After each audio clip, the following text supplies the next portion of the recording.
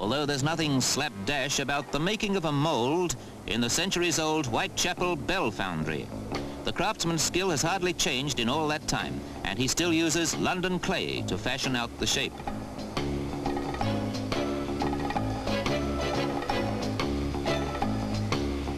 The precise shape and size is vital to the sound. Only when it's been smoothed and dried in an oven is the bell ready to be cast, using a molten mixture of copper and tin.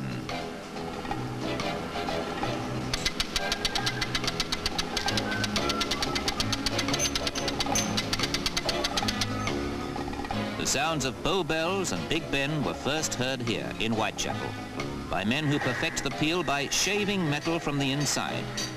It takes patience and a fine ear to tune a bell accurately to its final pitch.